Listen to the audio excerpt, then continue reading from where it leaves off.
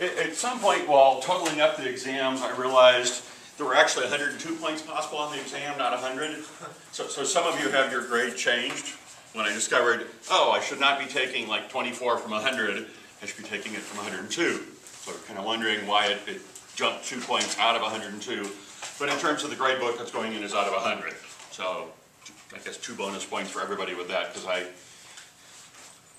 had 2 extra points in there at some point. So the average was, about 78. The median was about 88. So half got above 88, half below.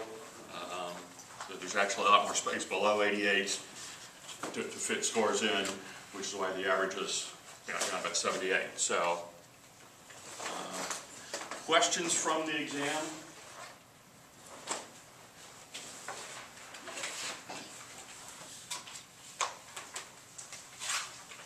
The most major thing we're going to need from the exam for heading forward is knowing how to take the derivative of things like 6x to the 4th plus 5x squared plus e to the x.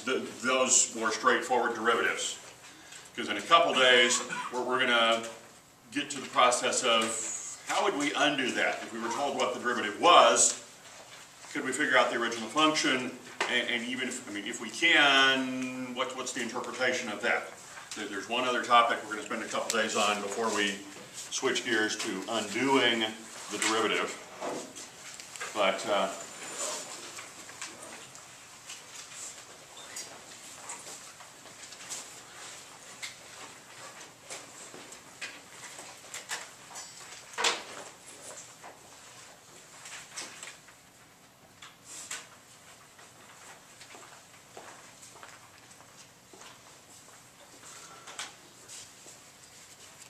so, any questions from the exam?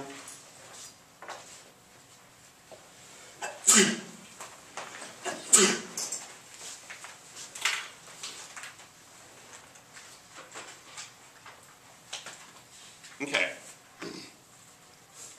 Well, we're actually going to skip a little bit more in the book, although as I was reviewing my lecture a little bit, I realized I failed to pull one bit of information out of the lecture.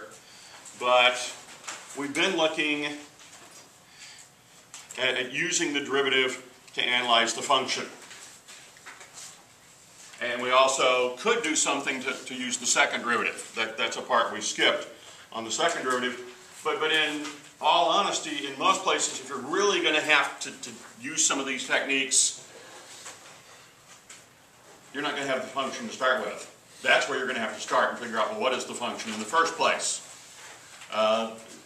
You might liken it a bit to the situation in Egypt when Moses said, Pharaoh, let my people go. And he said, no, I'm not going to do it. Oh, and by the way, those bricks you've been making, you still need to make them, but we're not bringing you the supplies anymore. You have to go find your own materials and still make the bricks. That's kind of where we are at this point. We've been looking at, for a function, how can we tell where the max and mins are? But we were told the function. Well, in most real-life problems, nobody comes up and says, oh, here's a function, find the maximum and minimum. But there are lots of situations where you're looking at a business. And so you're trying to analyze costs and revenue and figure out, well, at what level of production do you expect to get maximum profit? So there's a lot of times where you're going to be very interested in maximizing a revenue or minimizing a cost that nobody's told you the function for. That's really the first step. You've got to figure out, well, what is the function that I'm working with? And that's where we get into what are known as applied problems. Also, you could call them word problems. We start with word problems. And I know that's a scary thought for most students, but in reality, as we go out and encounter math problems, they don't immediately present themselves as math problems. And that's another reason I think students often struggle. When am I ever going to need this? Because they'll talk to people and say, well, I've never used algebra in my life. Well, my guess is they have. They just didn't. They've gotten so used to the types of problems they're using on, they don't realize they're using algebra. So the analysis analysis of the function, we could use Wolfram alpha, and I think I showed you that. I mean, it'll graph it. It'll tell us the first derivative, the second derivative. So for example, if we go, I don't have Chrome brought up here, but if we would go to Wolfram alpha,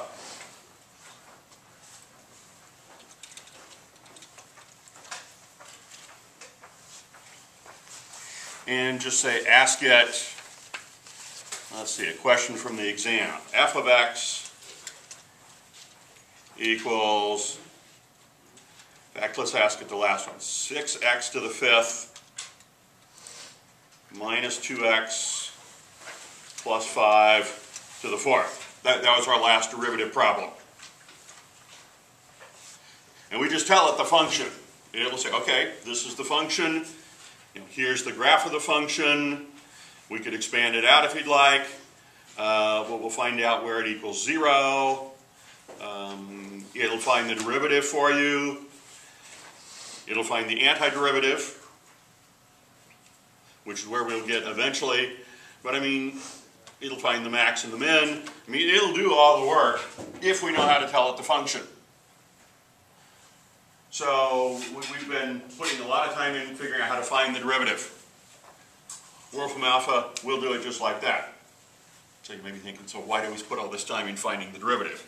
Well, as with any fancy technology, if you don't understand what it's doing and you make a mistake, how do you know you made the mistake? You just see the result. So you can't, I mean, we trust technology. But I'm going to guess you've all had experience where you've trusted technology and for whatever reason that technology has failed and you've had to go to a backup plan. You trust your car to start in the morning. You go out and it doesn't start. You quickly have to come up with a backup plan. There are lots of situations like that where we need multiple ways to approach things because sometimes our preferred method just doesn't work for us. So we need that backup plan. So we've been looking to try to understand the derivative. What's the derivative telling us? The first derivative tells us whether the function's increasing or decreasing. We didn't actually look at the second derivative. The second derivative will actually tell us whether the function's concave up or concave down. I don't think that's enough extra information to justify a day or two on that because there's some other things I want to be sure to get to. But as I said, most real-world problems don't come to us with, here's the function. Find the maximum or minimum. They're expressed solely in words. Or we collect a little bit of data and we've got to figure out, okay, what is the function that's underlying all of this? And that is definitely a challenge to pull that together at that point. As we work with the applied problems, most of our work is going to be coming up with the function. And I could argue, I suppose, at that point, most of our work really is not with the calculus. The calculus is analyzing the function once we come up with it. But we are going to be looking at, can we come up with the function?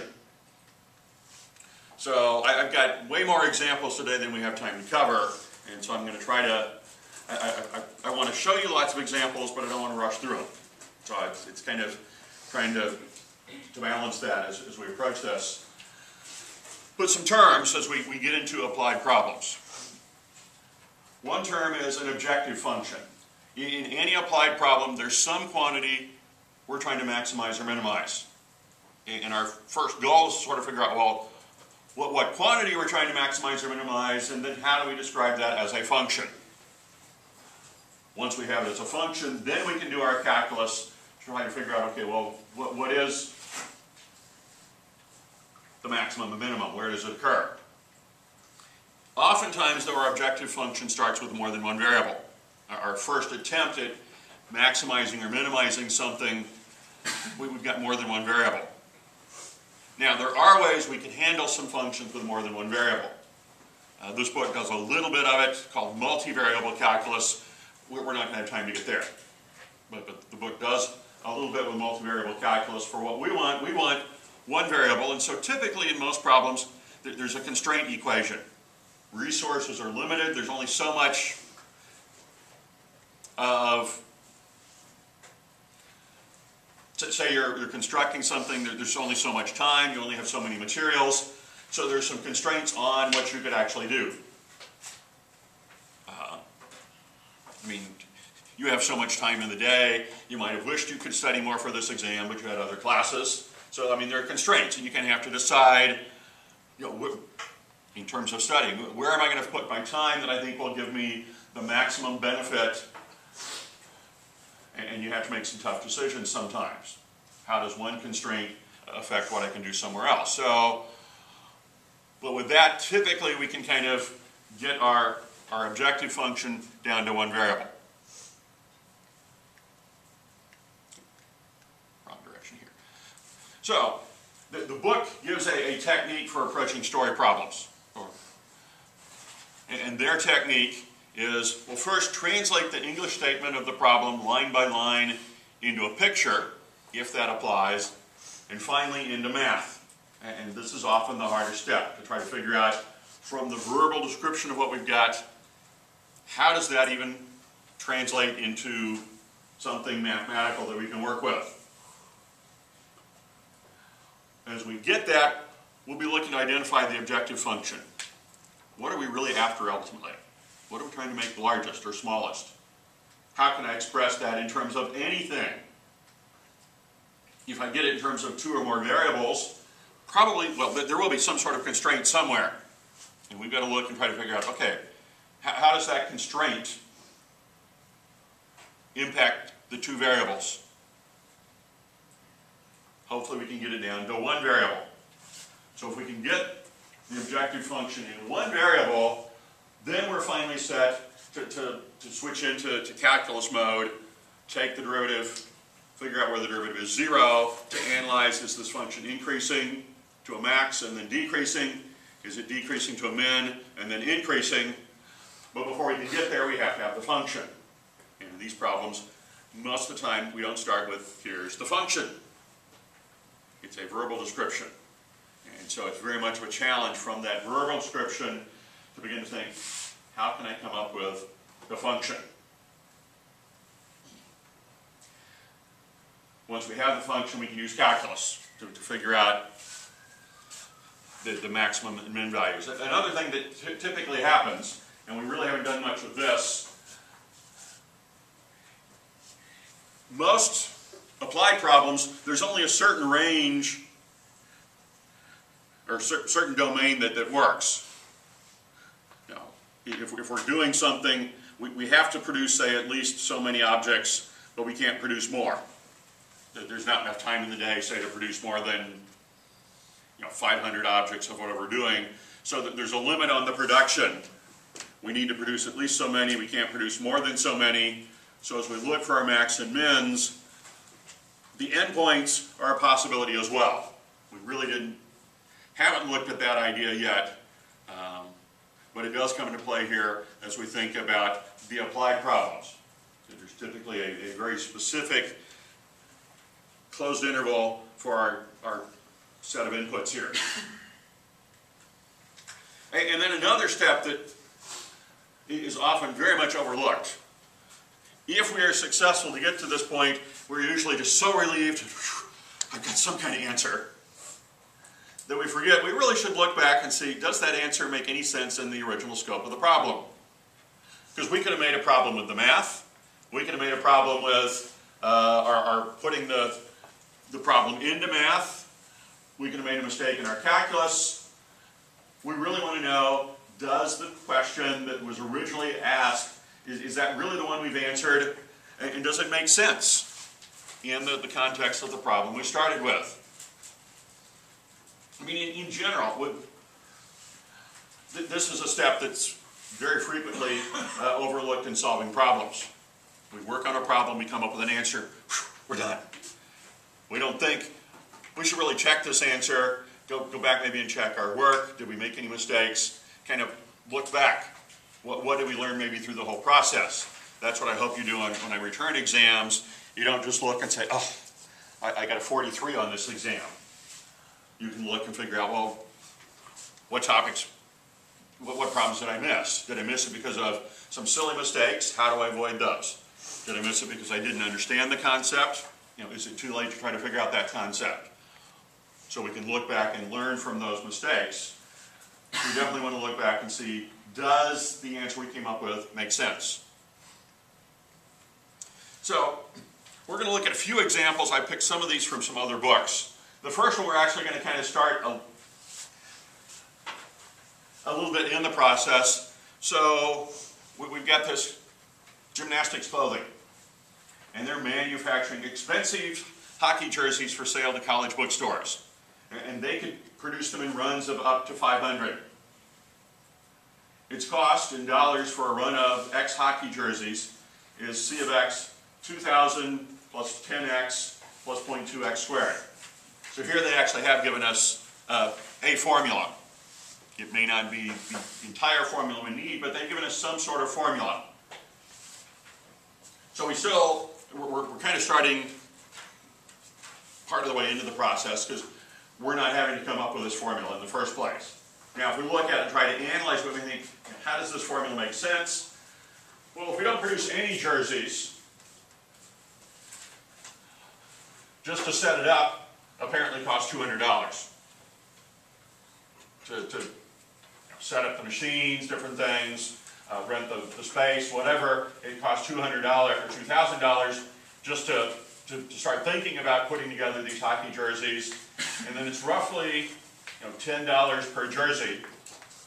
But there's a little bit of extra here that the more jerseys we produce, the more they start costing.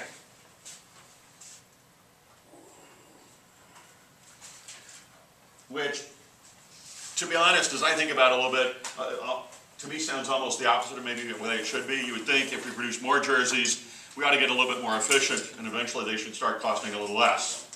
The first 3 or 4 maybe would cost more, and then a little less. But this is the formula they've given us. But the question is, well, how many jerseys should the gymnast clothing here produce per run to minimize the average cost? Not the cost. Now, as this book explains, the reason we're not interested in minimizing the cost, that question is easy. To minimize the cost, just don't produce anything. It'll cost you $1,000. Once you start producing, well, then you're going to get into more cost. But in a business sense, it makes no sense in this case to produce nothing. If you produce nothing, you're out $2,000, but you don't have anything to sell. So minimizing the average cost seems to make more sense here, because if we can minimize the average cost, then we can figure out, well, how much should we mark it up to sell them and figure out our profit at that point. So our first thing is, well, we could try to put this in Excel and try to brute force this. So, I mean, we could pull out Excel.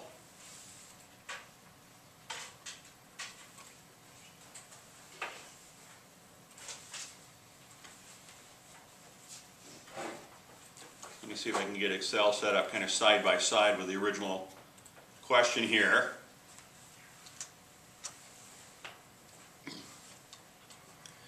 So we've got X, our number of units, 0, plus 1, and then the cost. We've got this formula. It's 2,000 plus 10 times however many units we produce plus 0.2 times however many units we produce squared. So it's $2,000 to produce none. Goes up a little bit to produce 1. And we could begin to produce this table. Now we actually need the average cost.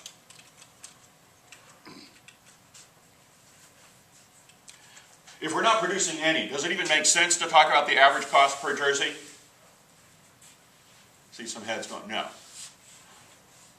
For one, I'm not even sure it makes sense. I mean, the average cost, that's what it costs to produce the one jersey. That's not very nice either. So at 2, how would we figure out the average cost at 2? I mean, in general, how do we figure out an average?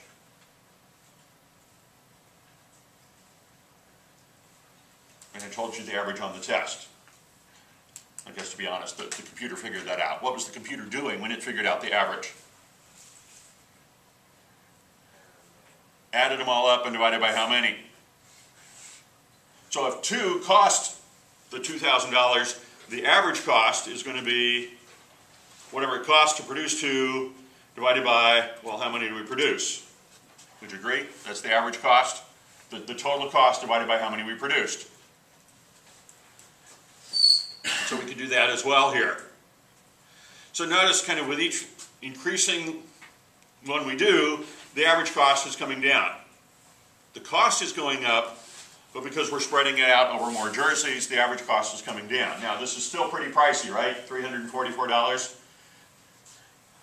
So that's pretty pricey. But if we keep kind of doing this, we could set up a table. You know, we're still pretty pricey. This is not a terribly efficient strategy. That's where we want to come in and try to use calculus to come up, because maybe we can put it in Excel, but since we can do a run of up to 500 jerseys, I'm not sure I really want to produce this table with all 500 production levels and figure out where exactly the minimum occurs. I suppose we could do that.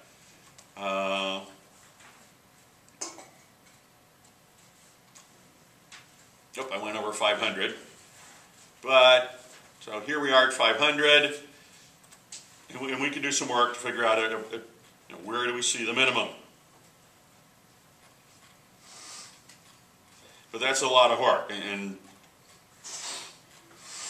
not terribly efficient. So, we're going to try to approach this via calculus. So here's what they told us. The cost is this. What we need is the average cost. So what formula are we going to be actually analyzing? You probably need to turn your clickers back on here. So which of these different versions are we actually going to analyze here?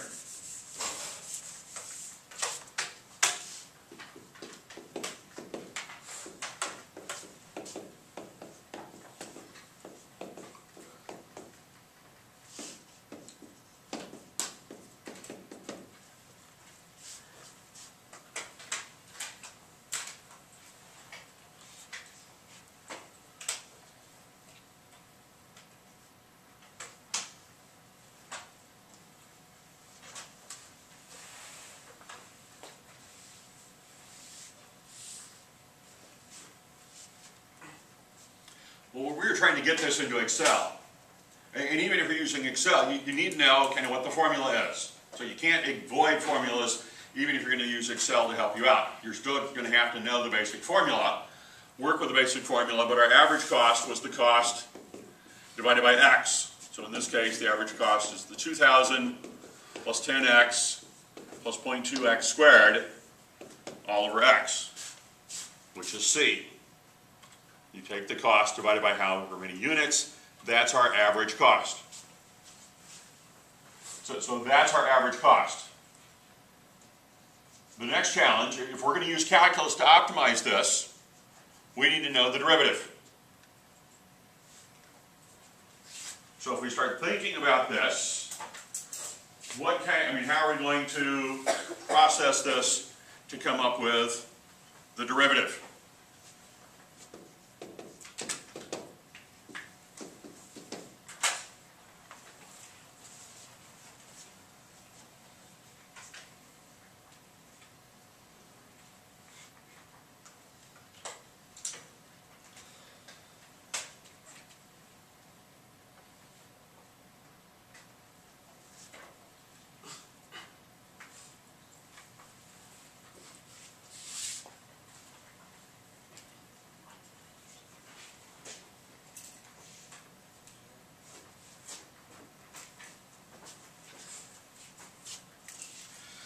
Well, actually, the first thing we need to do, even before the derivative, is kind of think, is there another form we could put this in? So rather than a complicated one fraction, what if we split it up into 3 fractions? 200 over x 10x over x and 0.2x squared over x. We get 2,000 x to the negative first plus 10 plus 0.02x. That's much easier than to take the derivative. The derivative of the first is 2,000 negative x to the negative second, and then plus 0.02. Derivative of constant is 0. And that, I believe, was one of the options, not one that many people picked, but it was one of the options. We cannot just take the derivative of the numerator and the derivative of the denominator. We could do this with the quotient rule, but it actually, since the denominator is just x, it's much easier to write it as 3 fractions and do whatever simplifying we can do first, and then just apply the product rule, or the power rule term by term by term. So we can come up with our derivative. So we need to solve when this average cost derivative equals 0. Turns out that's not too bad. So 2,000, or negative 2,000 over x squared equals 0.2.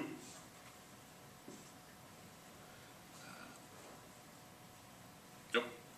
Plus 0.2 equals 0. If we take this to the other side, 0.2 equals 2,000 over x squared. Cross multiply, 0.2x squared equals 2,000. X squared equals 2,000 over 0.2, which I believe is 10,000. And we get that x is 100.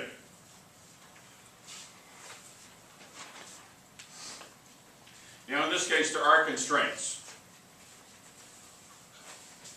We need to produce at least 1 unit for this average cost to make any sense. And we're told we can do it in runs of up to 500. So 500 is sort of an imposed constraint. There's nothing in the original, or this equation, that indicates we should stop at 500, but they imposed a restraint of 500. So we find, actually x is 100 or minus 100, but that makes no sense in this problem. X could be positive or negative, but really needs to be positive. And we could look back at the original function and find, well, the average cost at 100, production level of 100, is $50 per jersey. And if we go back to what we had in Excel, notice at 100, production level of 100, there it's $50 per jersey, and that is the smallest value ever. It comes down to 50 and then it goes back up. We can in fact verify that from looking at the derivative. Before 50, this derivative is, or before 100, this derivative is negative. After 100, the derivative is positive. At 100 then is where we get our minimum average cost. That's what we're looking at here. So the analysis of the derivative, yes, we do, but most of our work really is kind of getting to the exact function we're going to have to try to find the min or max up. And we can certainly confirm with derivatives this is the minimum average cost. Now, this other book I had looked at also referred to an article that they said was a classic article. I don't know if it's a classic article or not. Camels and rubber duckies that someone put together in their blog about that they're releasing some software and they're trying to figure out, well, you know, how should we price it? Because they know if you charge too much, not enough people will buy the software. If you charge too little, well, lots of people may buy the software, but you may not make enough money. And so how do you kind of figure out where do you set that price? And so, you know, they talk about it's a deep, dark mystery. If they charge little, they don't get enough money. If they charge too much, they don't get enough customers and go out of business. And so they give some theory, some different theories about how you do this. But in general, the higher the price, the fewer people that will buy whatever the product is. As the price drops, more people would buy it. As the price drops, more people would buy it. And notice in this case, this graph especially, looks very much like there's kind of a linear relation. And that may be just because of the scale they've got here. When they actually graph it on a more realistic scale, it's not exactly a linear relation, but it is a decreasing type function called the demand function. And it kind of looks a little odd, because I would think when we think about it, we're free to set the price. The price would be the independent variable. The number of people that are willing to buy it then is the result. But this is set at more, if you want 200 people to buy it, set the price at this level. If you're willing for 400 people to buy it, set the price at this level. If you only care that 800 people buy it, set it at this level. But there's a relationship between the number of people that would buy the product and the price you set for it.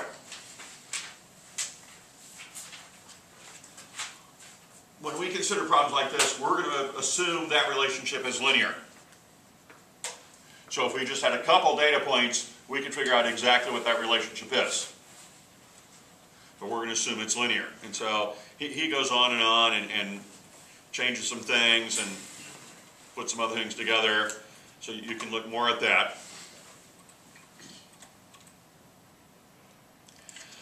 But the whole setting of prices is a pretty complex scenario, typically. It is usually more complex than a simple linear effect. But for our purposes, we're going to look at them as linear, but the idea they're typically inverse related. The higher the price, the lower the demand. The lower the price, the higher the demand. And somewhere in the middle, there's a sweet spot where you can get kind of just the right price with just the right demand to actually maximize your revenue. That's what you'd be looking for, is try to figure out what price should we set.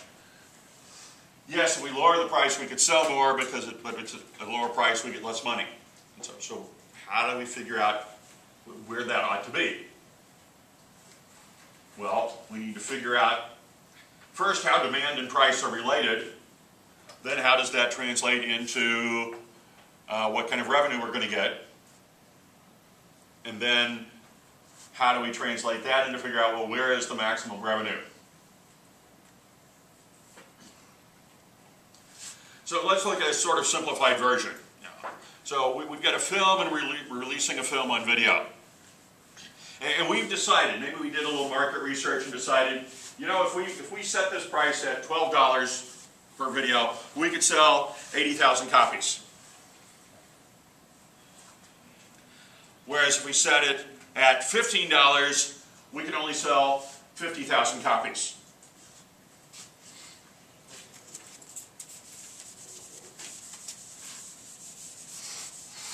So we've got those two pieces of data, and at the moment that's it.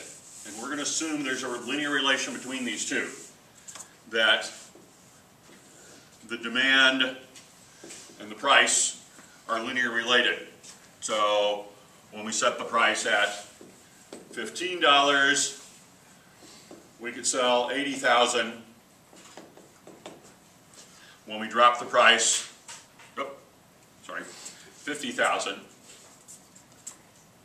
When we drop the price to $12, then we could sell 80,000.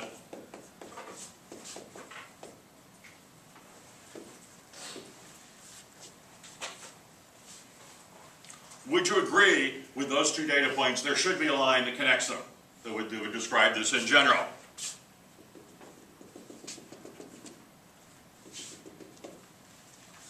And so there would be a price somewhere up here that we could set where nobody would buy it. It's just too high.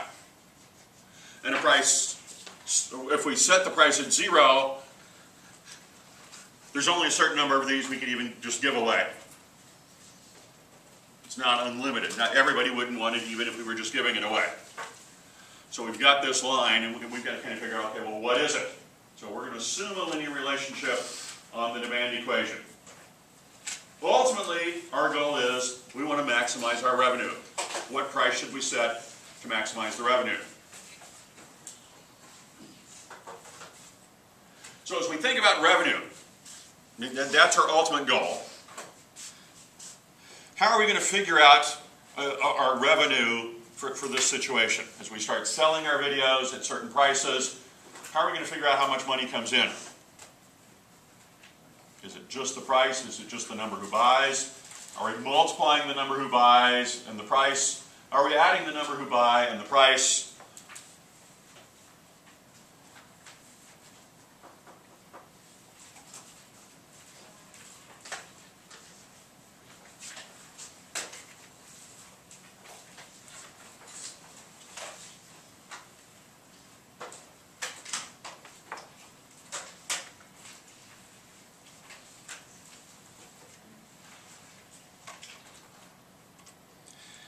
Then we're going to be multiplying. However many buy times whatever price they're paying, that is our revenue. So ultimately, that's what we want to find out. Our revenue is the number of people times the price. Or in the case of what we got here, the demand times the price. And we realize the demand and the price are related. We don't have the exact relation yet, but we realize they're related. Well, here, in fact, is kind of our first step. We've read the problem. There's what we want to maximize and minimize. Revenue is the demand times the price. That's two variables. There's more information in the problem that is going to somehow enable us to get rid of one of the variables. Because these are, in fact, related. So that's kind of our next challenge to undertake is, can we push on this a little harder to figure out how the revenue, or how the demand and the price are related, so we can get our revenue to one variable, not two.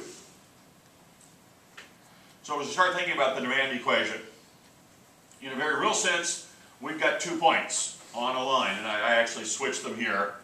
So I thought it was a little easier to think of price and demand. So when the price was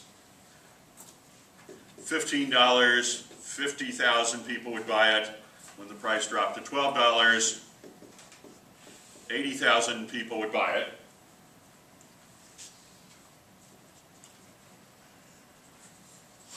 Because in a certain sense, to me it makes more sense that the price is the independent variable. We're setting the price and then trying to figure out, well, how many people would buy it. But again, we're going to assume this is a linear relation. Well, as such, we should be able to figure out the slope of this line. So as we work with this, what's our slope going to be for this line? Remember how we calculate slope. Change in output over change in input. If we do that here, what are we going to get?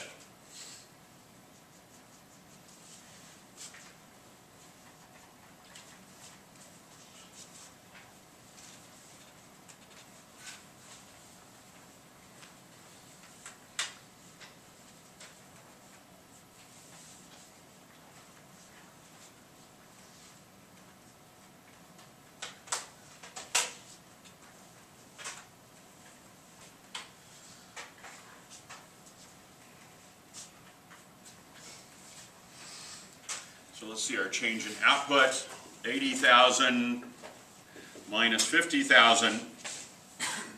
Change in input, 12 minus 15. 30,000 over minus 3, minus 10,000.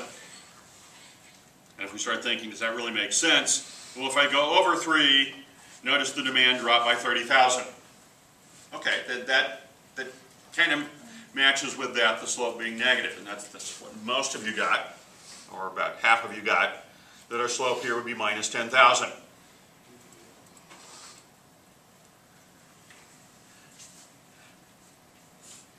Oh, I've got it wrong here. I mean, it should be minus I guess I couldn't decide when I was doing this which way. So I'll fix this. Our slope is actually here minus 10,000. So actually, I can't really ask you. Actually, I can't ask you. My choices here all involve the slope of minus 10,000. So that part's right. So we can work through and figure out, well, what's the equation of the line? Knowing it goes through, say, this point, and we have this slope, we should be able to come up with the equation of the line. What are we going to get as we try to work with that? Or if you look at the equations given, which of those equations actually goes through these 2 points?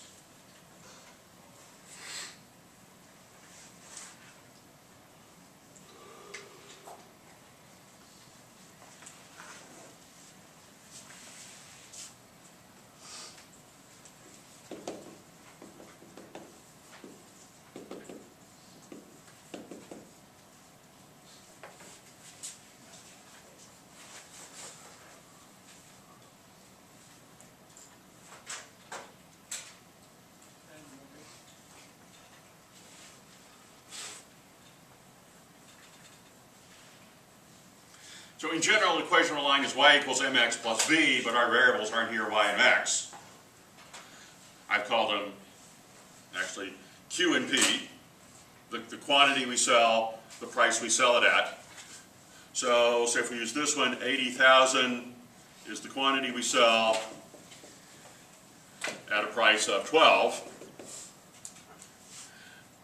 And so we could solve, and we find that B here is 200,000. So if we back all this up, it goes through 0 to 100,000.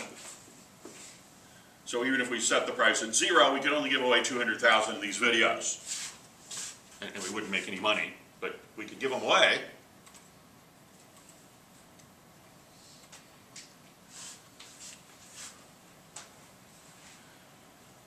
So we've got our basic equation. The quantity is 200,000 minus 10,000 P. So for every increase of $1 in the price, our sales go down by 10,000. That's in fact what the slope tells us.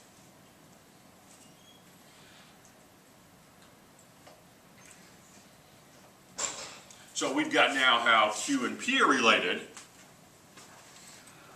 We need to take this a step further. Okay, now let's figure out the revenue. We've decided the revenue is the number who buy times the price. So what are we going to come up with as the revenue in this case, the way we've, from the work we've got so far?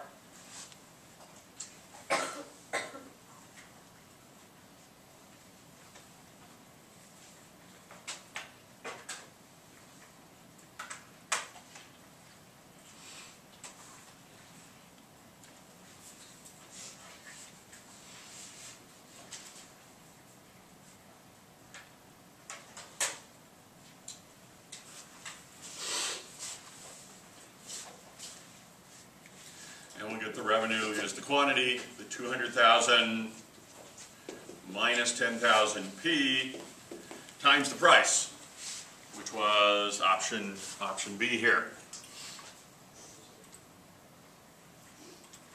It's our quantity times the price, number who buy times the price. Now that we've got a formula, we can start analyzing this. And again, a lot of this work we probably could have done in Excel. It'd been a little bit harder in Excel. Let me add a new sheet. I mean, we could have, say, price, quantity, and then revenue. We had started here with what, a price of $12. We could sell 80,000. 80,000. And so the revenue is the quantity times the price. We decided at 15, we can only sell 50,000.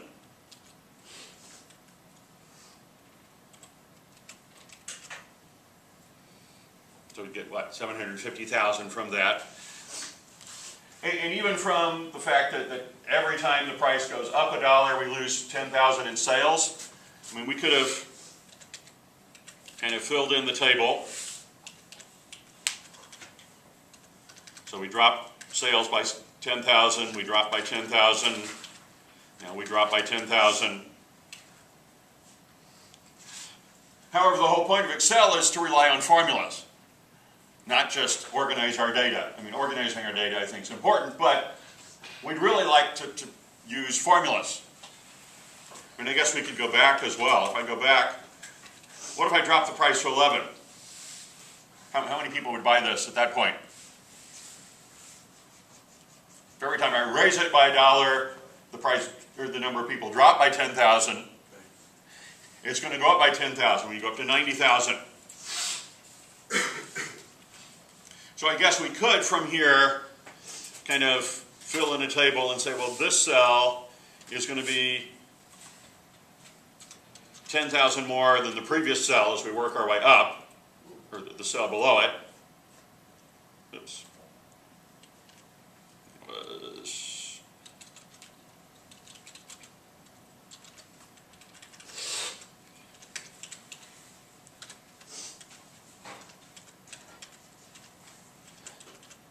And kind of work with this and then try to fill everything in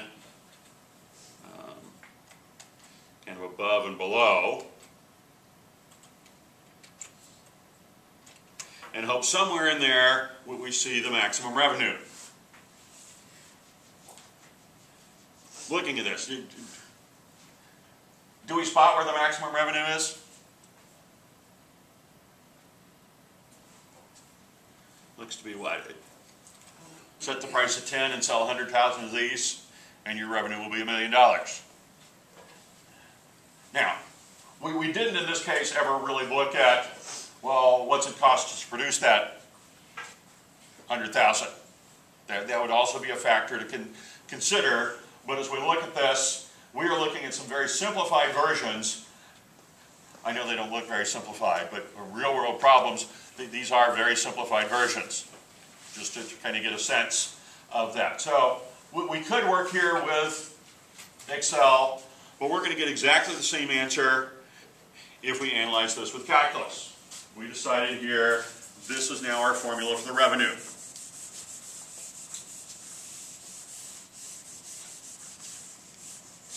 $200,000 minus 10,000 P equals P.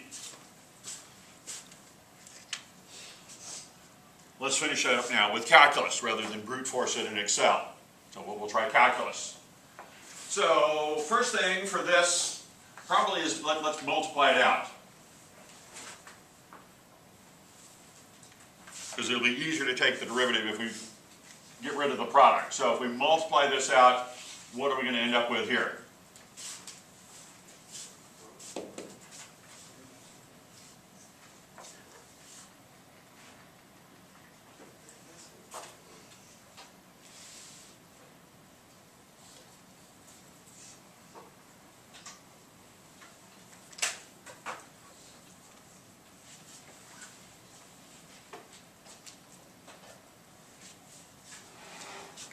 We distribute the price through, it is the 200,000 P minus 10,000 P squared, which was C, which everybody said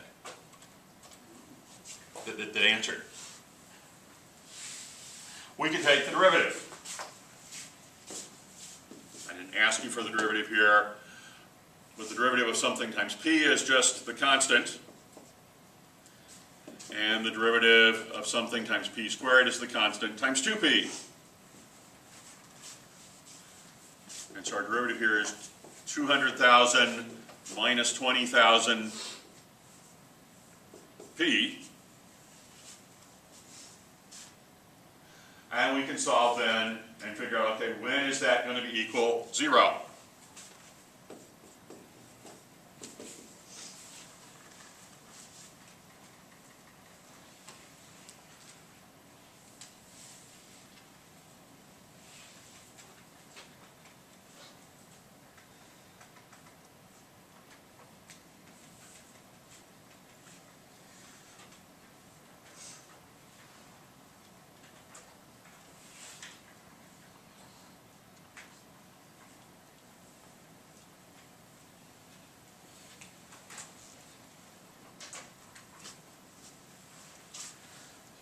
200,000 would need to be 20,000 P, divide both sides by the 20,000, and we've got some big numbers, so it is a little harder to do kind of in our head. P equals 10. In this sense, we probably didn't have to do this in our head, because we already did it with Excel and realized P equals 10 should be the right answer, but P equals 10 also fits with what we just did calculus. It's just, the calculus will always work. Trying to brute force it in Excel will not necessarily always work for it. The max or min may not be in the table. It may be a lot harder to figure out how to produce the table. Typically, even to produce the table for lots of different variables, values, we essentially have to come up with this formula anyway, or all the important pieces of that formula. If we're going to work that hard to come up with a formula, let's go ahead and use our calculus on it. Yeah, we could put that formula into Excel, but it'll be easier in the long run, I think. Let's just use the calculus on it.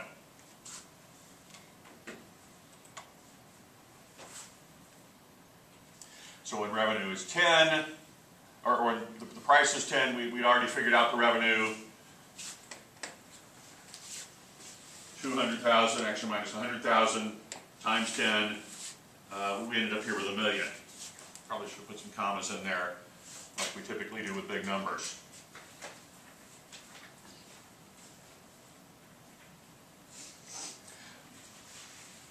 So definitely here, I think the hardest part of the whole process really was coming up with how the quantity and the price were related. And we were told it was linear. So even with that, it was not as complicated as a real life situation would be, where it'd be a lot harder to figure out how exactly are the price and the demand related. We know they are. Intuitively, it makes sense that they would be. You raise the price, fewer people are going to buy it. But how do you describe that with any kind of function? It is certainly a challenge. Okay, we're going to switch to something kind of different here. So, a little more of a geometric approach. We want to fence a rectangular area in our backyard for a garden. One side of the garden is already along the edge of the yard and is already fenced. So we only need to fence the other 3 sides of the rectangle. We want to have, and we have 80 feet of fencing available. What dimensions should we make our garden so it has the largest possible area? Now, hopefully this problem doesn't seem too contrived. I mean, it's a situation somebody might actually encounter. They've got 80 feet of fence, they want to put in a garden, they'd like to make it as big as possible. How are they going to do that? And we're set up here in that we've got one side of the fence kind of already exists. So we're putting the 80 feet around the 3 other sides. And we've got to figure out, okay, how exactly are we going to do that? So as we start thinking about this, let's try to first identify our objective variable. What are we after maximizing and minimizing? Is it the feet of fencing available? Is it the dimensions of the garden? Or is it the area of the garden? So we're interested in maximizing or minimizing something. What exactly are we trying to maximize and minimize here?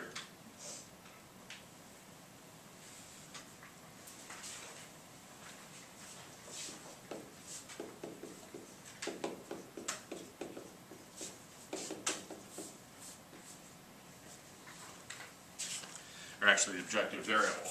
We don't have the function yet.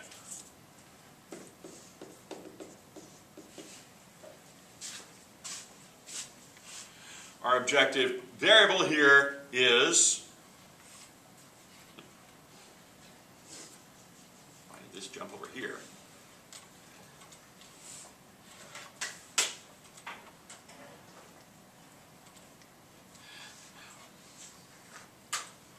Was the area of the garden. That's what we're trying to get largest, right? We want the largest possible area. That's exactly what it says, largest possible area. So as we see the problem, that's kind of what we're looking for. What exactly are we trying to make either largest or smallest? That's our objective variable.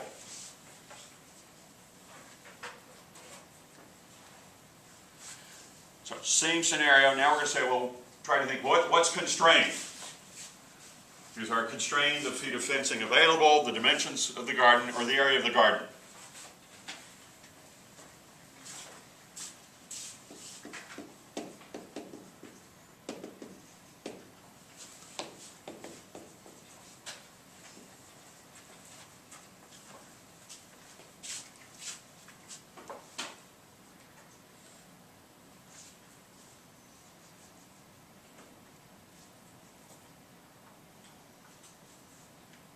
And what's constrained is the feet of fencing available. We only have 80 feet of fencing there in the first place.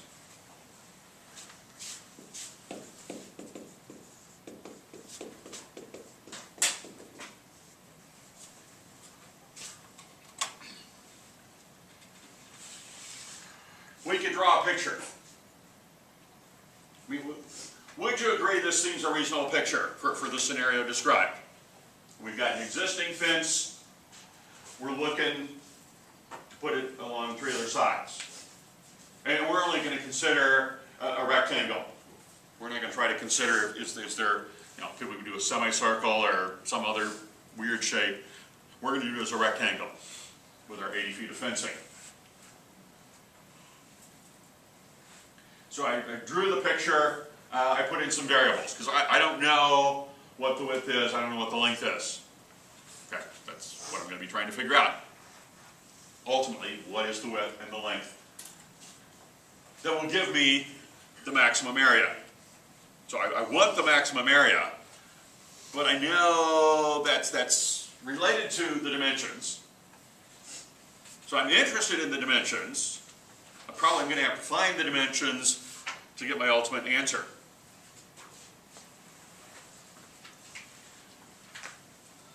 Now, we decided our objective function was the area in terms of the picture I just drew.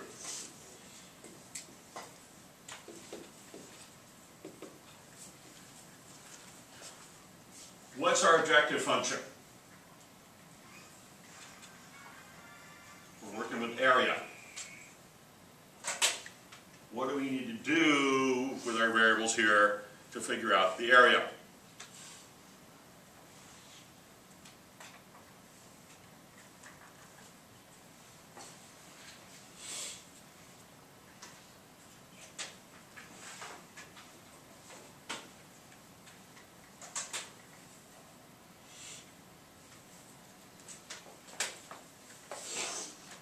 Well, area in general is length times width.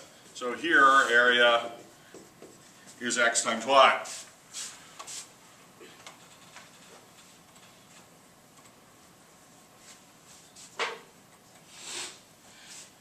Now, as is often the case, when we come up with a formula for our objective variable, the formula here involves 2 variables, x and y.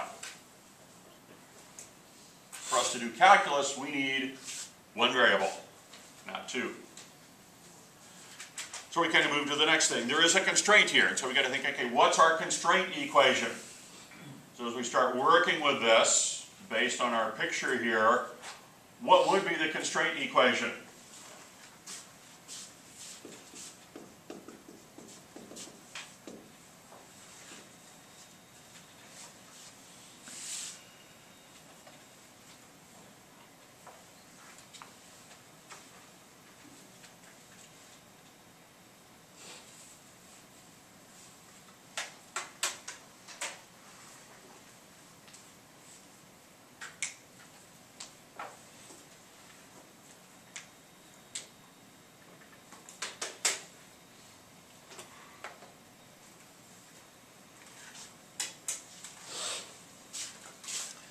Let's see, we've got some different responses here. Some said 2x plus 2y equals 80.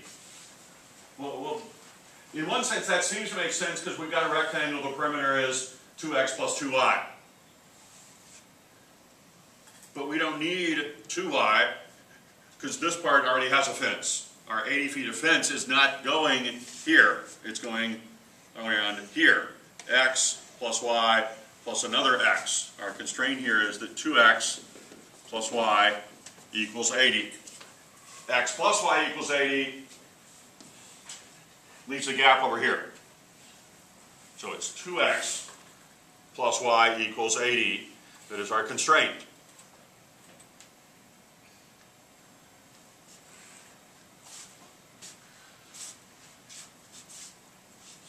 So we've got a constraint equation. We could solve for x in terms of y or y in terms of x. Y in terms of x here would be easier. So if I start solving for y in terms of x, what am I going to end up with here?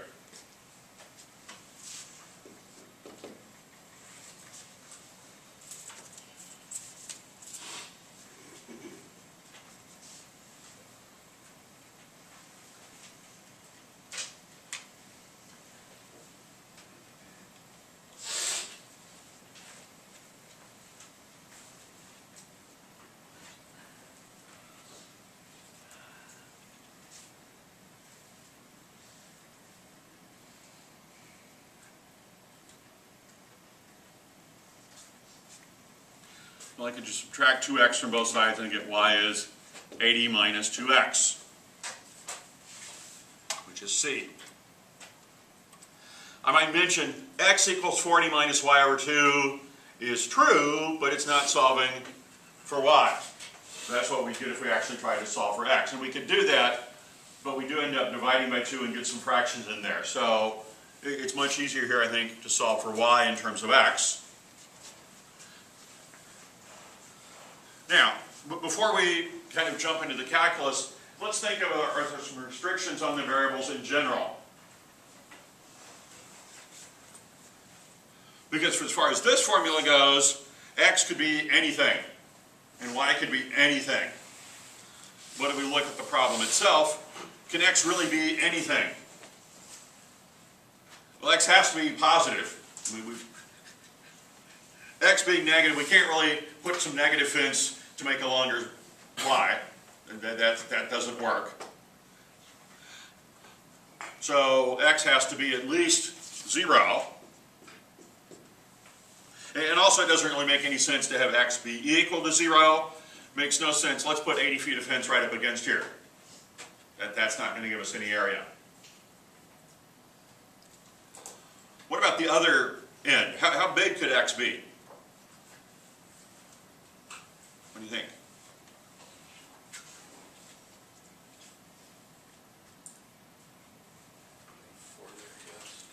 Okay, so why do you say 40? Well, because I mean you wouldn't have any space in between, but like 80 divided by 2. Okay, yeah, so if y is 0, x would be 40. So x is between 0 and 40. And you're right, if it was 40, go out 40, come back 40, no space in between. So there's kind of a sense, in this case, our two extremes don't give us any area. So if we find a potential peak or valley, it should be a peak. It should be our maximum, because at the two extremes, x equals 0 and x equals 40, we really don't have a rectangle at all. We don't have any kind of area.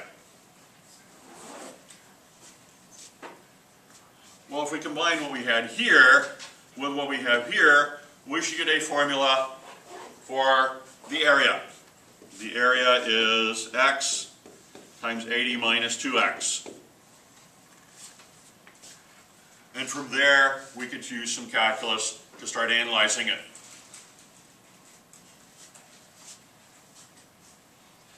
Oh, I actually gave you this. So x times 80 minus 2x.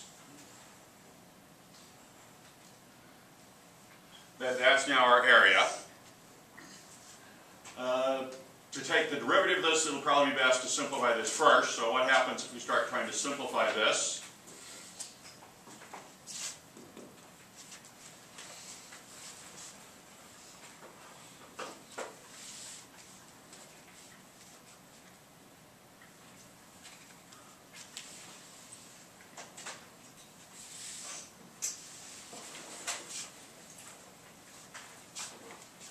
We do get the 80x minus 2x squared.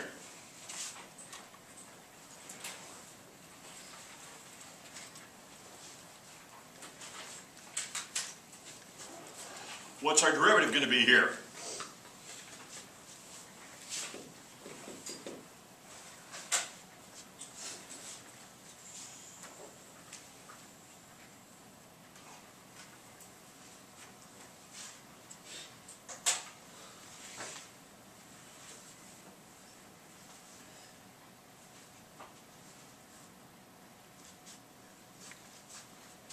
Derivative of 80x is 80. Derivative of 2x is, or excuse me, 2x squared is 4x. So we get a derivative here of c.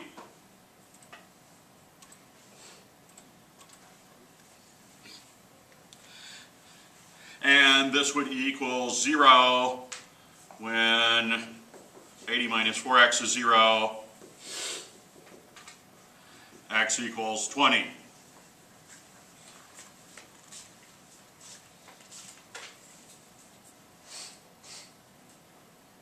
Now, the original problem was, I don't remember.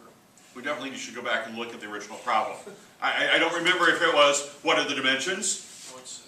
Or what's the maximizing area? I mean, they're related. So, just because we got x equals 80, the answer is probably not x equals 80. The answer is, probably we're asked, what are the dimensions, 20 by 40? Or what's the maximum area?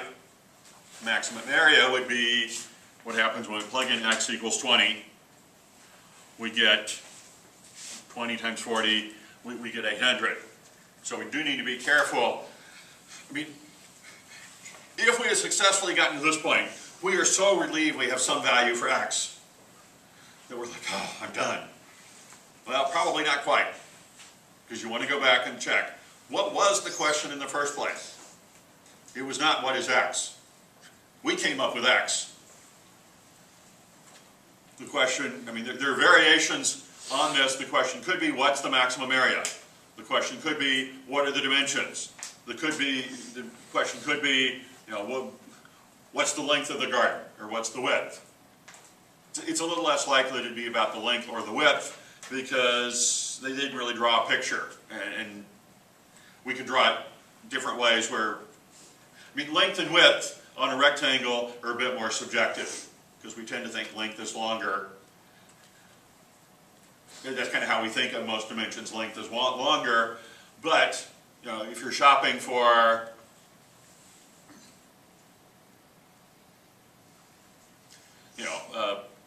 a dresser, a piece of furniture, you can read the dimensions. Height is pretty standard, but sometimes you have to think of, you know, depth and width. I'm not sure they even say length and width. It's like how wide is it and how deep is it and how high. But there are three dimensions. But there are times if you just say dimensions, there could be some misunderstanding on which dimension's which, especially depending on what you're looking for. My wife and I are doing some shopping looking for a sink to put in our laundry room. 18 by 24. Well, for where we want to put it, 18 by 24, there are a couple different sizes, and only one of those really works for where we want to put it. We want it to be 18 inches deep. No, we don't. We want it 18 inches wide and 24 inches deep, because we don't want to take up 24 inches of this direction. We've got 24 inches this direction. So as we look, it's like, is that really the size we want? We have to think, 18, and so there are times the dimension, it matters which dimension's which, but you definitely have to look and read carefully. Now, do we have, I don't know, in 2 minutes we've got time. Yeah. I think